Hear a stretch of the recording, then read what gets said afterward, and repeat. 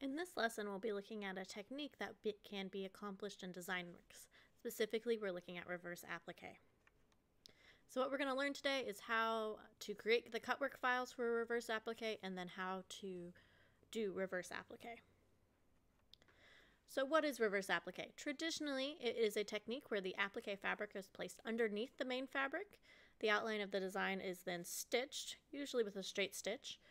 And finally, the main fabric is cut away about 1/8 of an inch away from, or a quarter, from the cut sewn line to expose the applique fabric.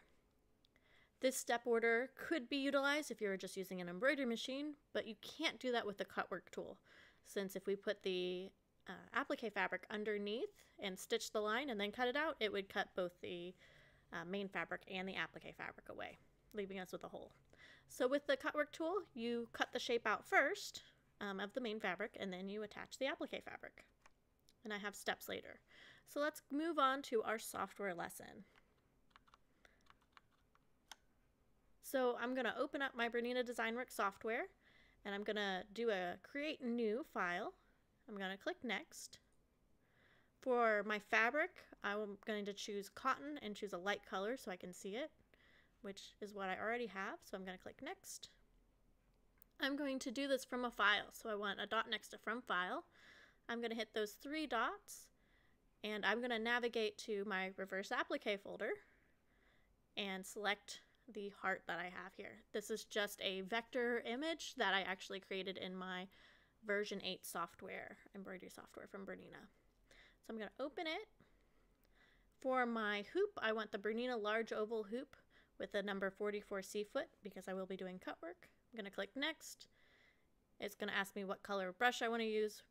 That's fine, whatever it chooses. I'm going to click finish. And then apparently it accidentally got me double clicking, so it wants to do something. I'm going to hit cancel. Random dialog boxes pop up and you don't know why they came up, or if you weren't intending for them to pop up, cancel's always a safe bet. So what I want to do now is I'm going to select my heart, and I'm going to go to my object properties and the outline tab, which is the pencil. I'm going to say I want to make this cut work. I want a running before stitch. This is going to adhere the main fabric to my stabilizer, and I want an offset of 1 millimeter so that it won't be right on that cut line. Then I'm going to do a running stitch after, because it goes in the order it shows. So it's going to do a running before, then it's going to do the cutting, which is why it says cut offset. Then it's going to do another running stitch. I'm going to again put it at 1 millimeter, and that's going to help hold my applique fabric down. There are different styles of running stitches. I'm just using the default. Then I'm going to put a check mark next to satin serial because I want to do a satin stitch to close that off or to finish it. But you might notice that the only 2 options I have under satin serial is offset and density. Not anything to do with how wide it is. And if I zoom in, this is a very thin satin stitch, because remember, this line of stitching right here is 1 millimeter away, so it's not even 1 millimeter thick. So to change that, I have to go up to my tool options and find the outline, and I am currently in inches, not millimeters, but I'm going to do it at 0.1 inches and hit enter, and that should cover up my running stitches, because I really don't want those showing ideally. And it is that easy to create a reverse applique, because now I'm ready to save it. So I'm going to click off. I'm going to go to File, Save As, and I'm going to go ahead and save it in my reverse applique folder. And this is a simple reverse applique heart.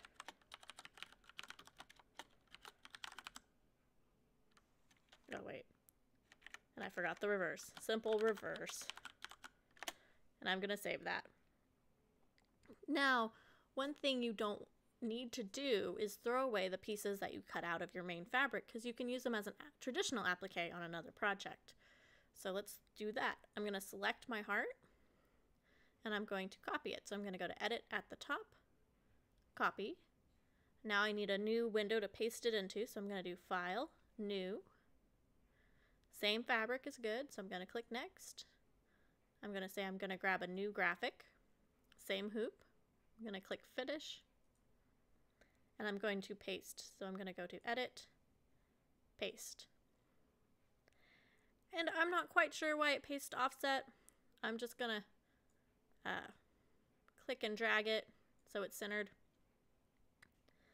And with this, I want to make it a traditional applique. So instead of doing cut work, I want to go to a running stitch.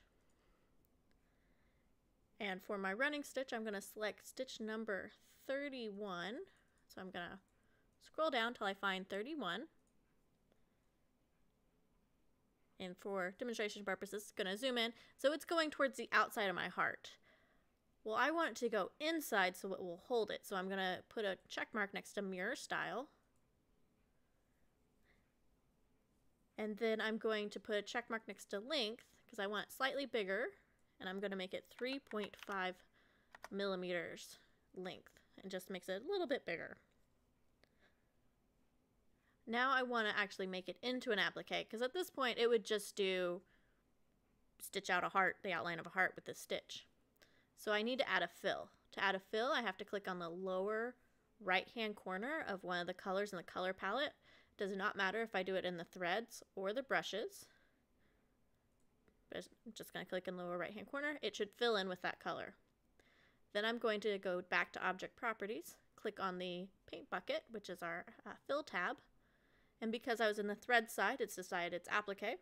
That's great. That's what I want. I'm going to put a check mark next to cleaning. And I'm going to say it was laser cut. So it was pre-cut before I got there.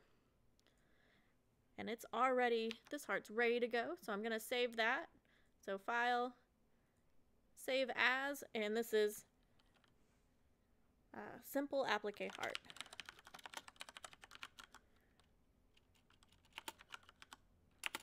But only if you spell it right.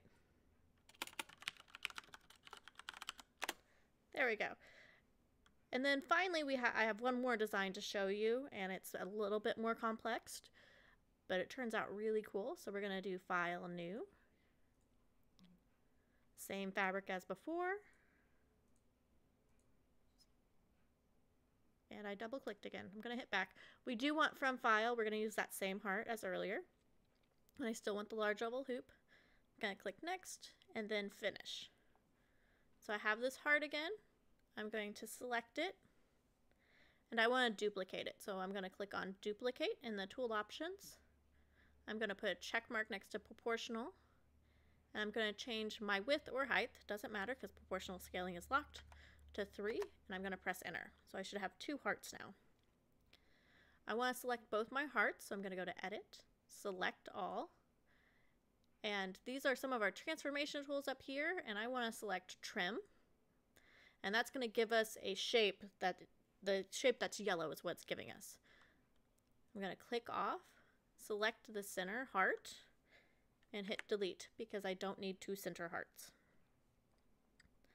I'm going to select the trimmed heart. I'm going to go to the cut work in my object properties. Again, I'm going to do a running before stitch with an offset of 1 millimeter. I'm going to do a running stitch with an offset of 1 millimeter. And if I wanted to, I could choose one of the decorative styles down here.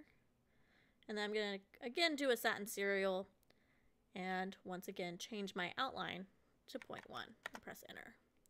So I have this really cool heart inside of a heart design. I'm going to go ahead and save that. So File, Save As, and this is Reverse Applique Double Heart.